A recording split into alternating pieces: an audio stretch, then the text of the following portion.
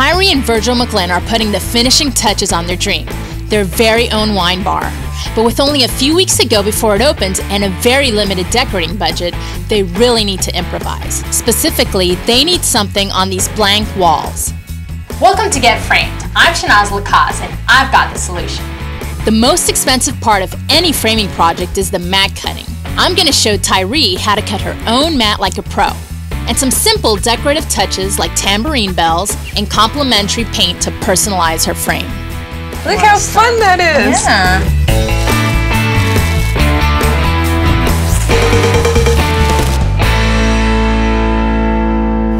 Tyree and Virgil have great artwork sitting in tubes, scared of the cost of custom framing. With a little bit of creativity and a few tricks of the trade, Tyree and I can create a showpiece that can save time and money. Let's see if she likes what I have in mind. Hey Tyree. How are you? Good, good. I love your piece. I love the colors, the movement, the emotion it gives off. It's one of my favorite pieces. It's called Sanctified Dance, and once I saw it, I fell in love with it, and I just knew that this was one of the pieces that I needed to put into our wine bar. My husband and I are opening a wine bar, and unfortunately my husband and I, we kind of went over budget on the construction. So now we're in a predicament that we have all of this great art and we have no way of framing it. Okay, well I know about your budget problem, so I took that money and I spent most of it on the frame. Okay. And what we're really going to be saving on is everything that goes inside. So let me show you the frame. Okay, You're going to love this. Here it is. Wow. It's made in Italy, and I picked it because of the movement in the picture. This frame itself has movement. These lines, because they're curved, yeah, and then as you can see, there's a little bit of red showing through, and it picks up the red in the picture there. It's beautiful. So let's take a look at the mats then. I've matched up some colors in the print. So what do you think? I like them. I want something that's going to make the picture pop. Okay.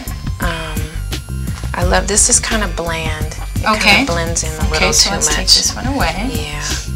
This is great. I like this one. Okay, you like that one? All right, good. This kind of blends in too much with their legs, I think. I think I might like the red. The red, okay.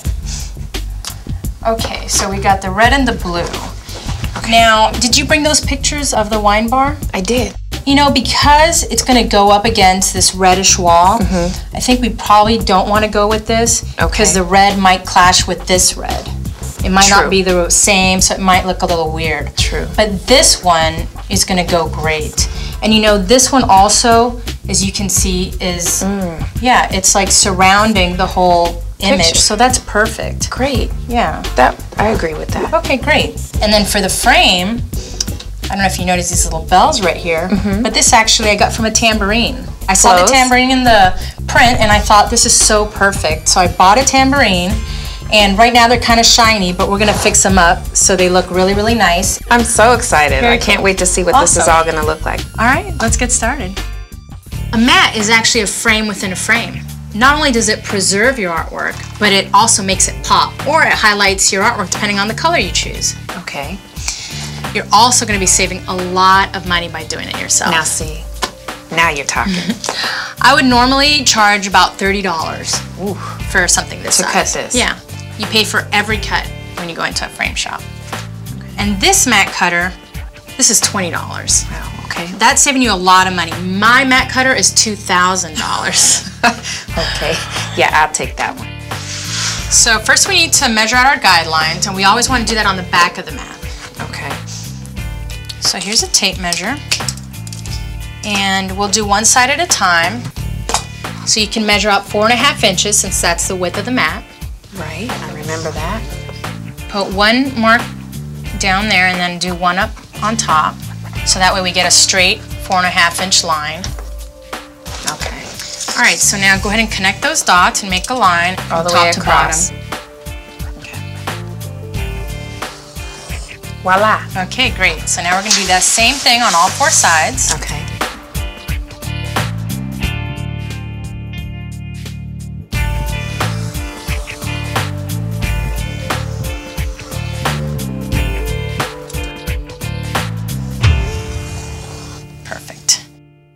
So what you want to do is you always want to start on the X, and then you want to end on the X, okay? I'm going to go ahead and cut this one, and then you can cut the next one. So once you line it up on the X, you push down. That way the blade enters the mat. Okay. And then you just push up. Just make sure that you're following your line all the way up and that you're stopping at the X. And you can go slow at this point, you know, just push it up little by little till you get to the X and then just lift up. Another thing is anytime you cut, you want the window to the right of your mat cutter. Okay. So I guess the, you know, mat cutter being always on the inside. Okay. Okay? And that way you get a bevel like this. Oh, I see, okay. So what happens if I do it on the other side? If you do it on the other side, the bevel's gonna go in this way, and then you don't see any white at all. You just see the mat and then the bevel going on the inside, which you don't want that. Yeah. So just go ahead and apply pressure right there. Okay. And then remember to stop at your X when you get there.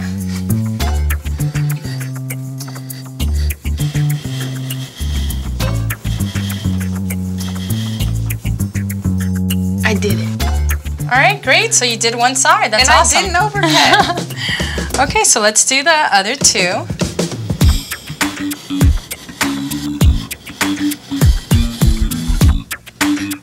We'll do it again. If you want to master the fine art of mat cutting, go to our website at DIYnetwork.com.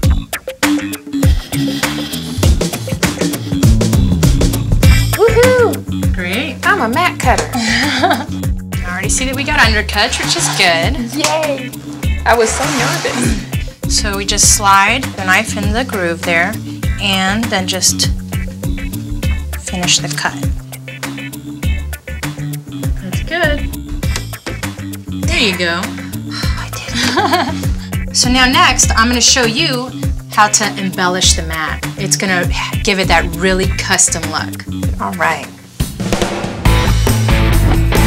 Next, we're going to amp up the look of this cool blue mat with paper and paint. And later, Tyree's husband checks in on his artistic bride's handiwork. Wow.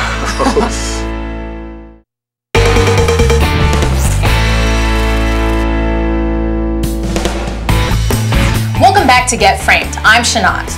We just learned how to cut a mat like a pro. Now we're going to add a finish to it with paint and a scrap of paper that would otherwise quadruple the price tag. Tyree, this is the fun part. We're going to paint the mat. I love to paint. We're going to do a decorative border all around the mat. All right, so we'll start out by attaching the removable tape.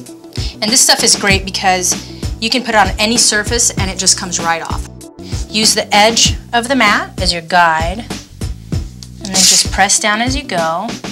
And then when we get to the end, leave about ½ an inch to cut it right off. The border is going to be 3/8 of an inch. So we use a tape measure to measure the 3/8. I'll set that at 2 and then measure out 3/8, so 2 3/8, which is right there. You tack it down and then measure your 3/8 again.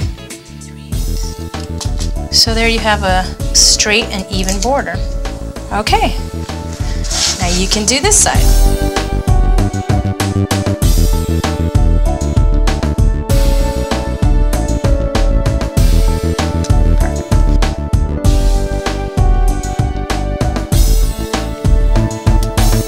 We're ready to paint.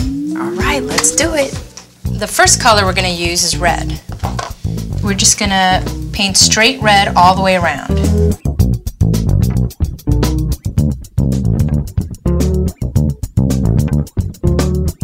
It's acrylic paint, so it is a little thicker, and you don't want to water it down because, you know, we want to cover up the blue.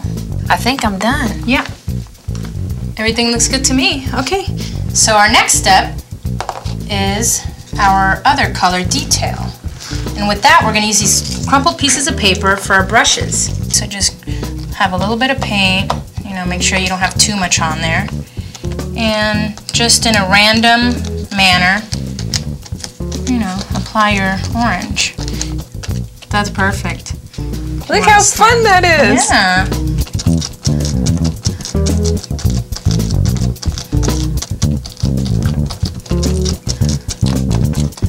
Okay, so the orange is done. Cool, And look at that. Oof. so let's do our gold. Same thing.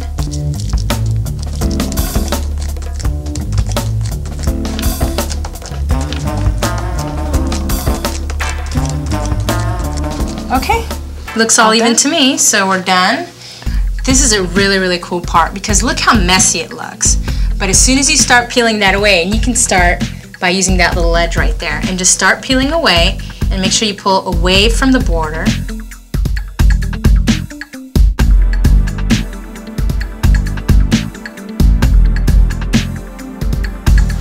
There it is. And I did that. Look at that.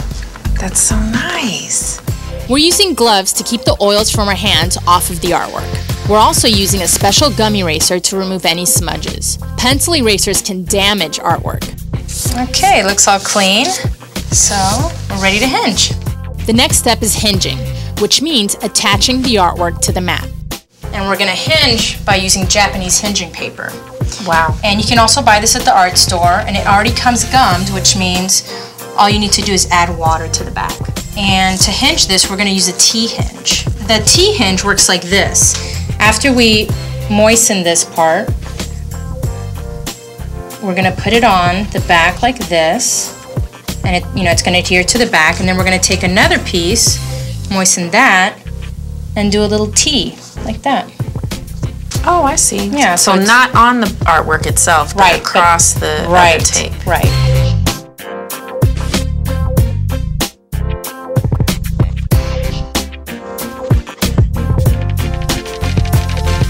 So that's all you need right there. Now we're gonna attach the mat. This is really, really easy. Okay. You can go ahead and grab that acid-free double stick tape and just measure out a strip about that long. And I'll grab the mat. Gotcha. Okay, now I'm gonna place the mat on there, but just so it doesn't stick, because we still have to position it, just don't press down on the top. Sounds good. Okay. See, it's starting to come together. So now we just have to press down. And that looks so good. Yeah. All right, so our mat's hinged now too. Great. So we're ready to work on our frame. Coming up, we're adding some sophisticated and fun embellishments to Tyree's beautiful new frame. Yeah, I was good with the frame as it was, and then you just took it a whole nother step. And you'll never believe how much money Tyree and Virgil saved by framing their own artwork.